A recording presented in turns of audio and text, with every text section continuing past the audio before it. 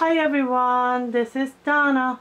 Today I want to share with you a floral arrangement that I made for one of my customers.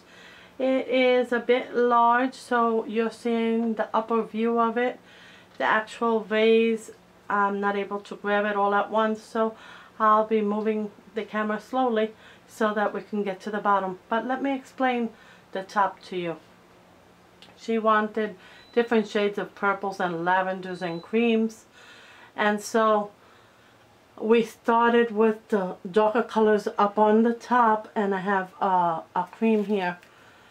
All of everything you're seeing except for the vase, it all came from Hobby Lobby, just in case you like any other flowers and you'd like to work on your own thing. That's where I got everything from.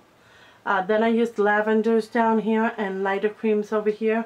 I used these pretty, I'm not sure what the name of the flower is, but they're long and extended, and there's one on this side and there's another on the other side. Towards the bottom I used the feathers that are here.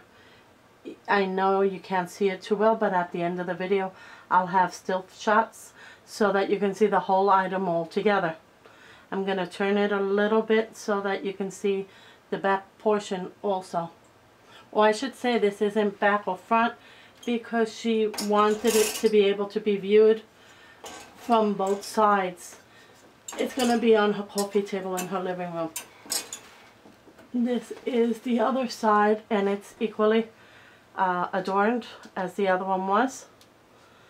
And same thing, creams and lighter creams, dark purple, lavenders, and more feathers over here. Now I'm going to show you the vase and what I did with the vase to prepare it for her specifications. And the bottom part is a glass vase with, as you notice, a lot of ornate leaves. The base is a metal base.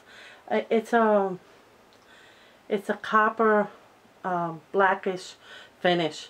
But inside, what I did was to give it something different, a different look.